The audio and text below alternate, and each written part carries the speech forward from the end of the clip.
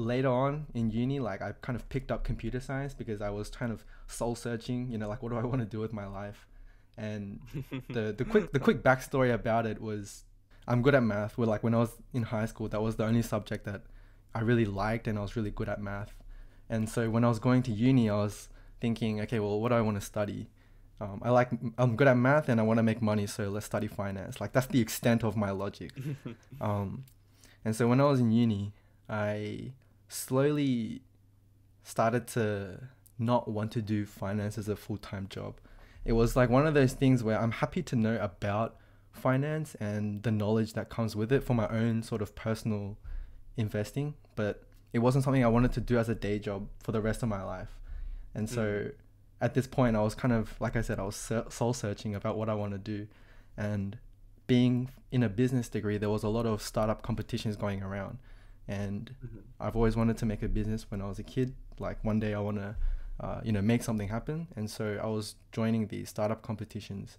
And what's funny about startup competitions, especially at uni and college or whatever, because it's a business, right? You're making a business. Like 95% of the participants are business students, and the rest 5% are, computer science or some engineering, biomed or something. And so I was surrounded by too many business people, and I was in so many different groups where you have to like, come up with an idea, and then you make a business plan and you make a PowerPoint to then present to like an investor. And I kept seeing this common pattern, which is every group, including my group, it's like you have this $1 billion idea, like in the PowerPoint, right? In your pitch, you have this brilliant $1 billion idea, and then this is how we do it, blah, blah, blah. And at the end, it's always like, okay, now we just need to hire a software engineer or a, programmer to build this thing. And it kind of like really made me not happy about it. Like I didn't want to be one of those business people that, just do business and you just outsource everything. You know what I mean? Like it didn't seem right to me, and I wanted to be one of those people that got my hands dirty in the tech.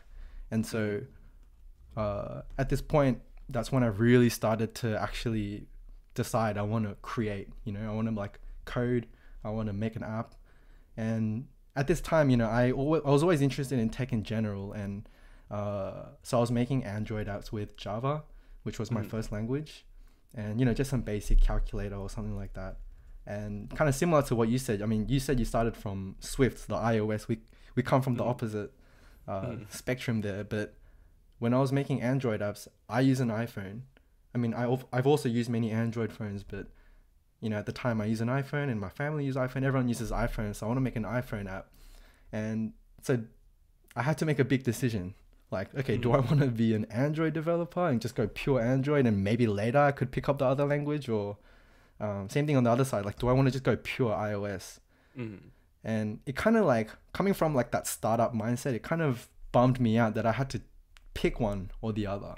And so that's when I was kind of like, Googling and seeing what's out there. And I found this whole cross-platform like phenomenon. And there was like React Native, and there's Flutter.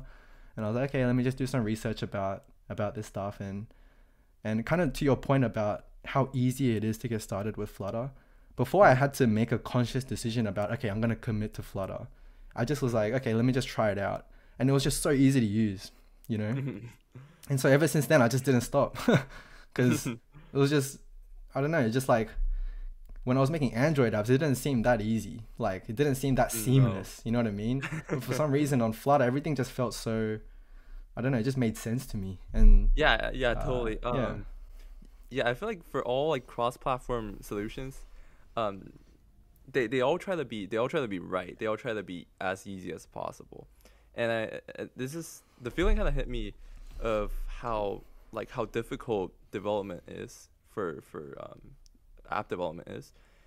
Started from like just iOS development, because it feels like everything is just so overly complicated. Like you have all the view constraints, like just to make something happen on the screen takes so much effort. Like if you were to like follow a tutorial of how to make a list view on iOS, it's incredibly complicated. Like you wait, have really? to recycle.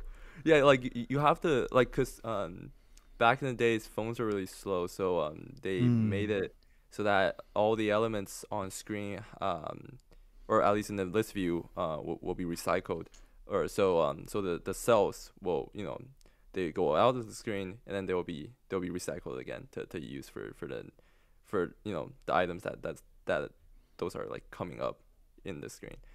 And you have to write like 100 lines of code just to make a list view. It's just incredibly complicated. It doesn't feel right. And you write all the code, you put in all the effort, and you end up just making one app for one platform, and then you have to start over. It seems very Yeah. wrong. So Yeah. it was at that point I started looking into cross-platform solutions. So I looked into Xamarin, I looked into React Yeah. Native, I looked into Ionic. That Mm. was the web dev way, and then all of them feels slightly off. Like the user experience that you end up Mm. producing. If you look at the apps that were made by those technologies, it didn't feel really good. As good as native, except for Flutter. Like Flutter Mm. apps feels really nice. It feels like wow, like like it is like the animations, all the visuals that um, just you're capable of making. It Yeah. gives you this feeling of, oh, this is the way that you want to make apps. If you were to like get into Flutter more, many things that are previously like very difficult for like in the field of native devs become like very easy.